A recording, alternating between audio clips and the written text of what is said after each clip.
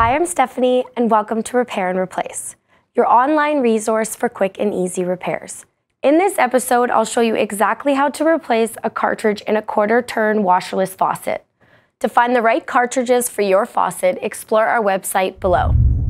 To begin, you'll need a set of cartridges, a crescent wrench, Phillips screwdriver, a small flat blade screwdriver or 1/8 inch Allen wrench, and a cloth.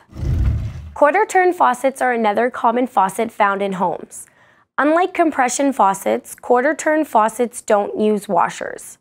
As the handle is turned, a small disc inside the cartridge opens up to allow water to flow out.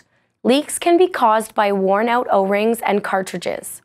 Replacing the cartridge is a common fix and only takes a few minutes. First, close the shutoff valve.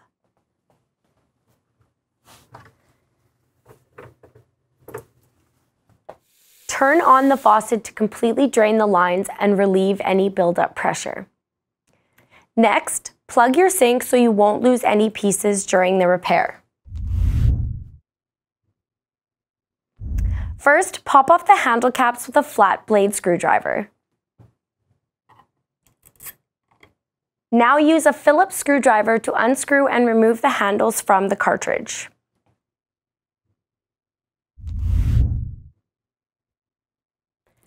Use a crescent wrench to remove the bonnet nut from the cartridge.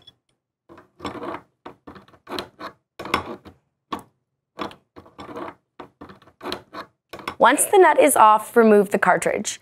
If you need extra leverage, use the pliers to pull on the stem.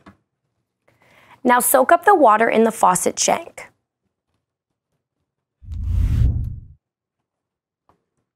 First, align the tab on the new cartridge to the slot on the faucet.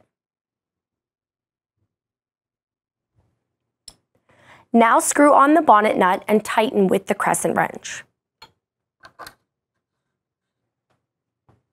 Reinstall the handle and pop the caps back on.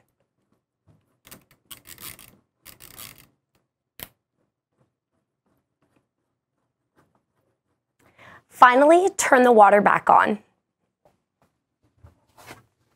Test the faucet and check for any leaks. If you found this video useful, hit like. To keep up to date on Repair and Replace, please subscribe. And for the widest selection of parts, low prices, and same-day shipping, explore our website below. Thanks for watching.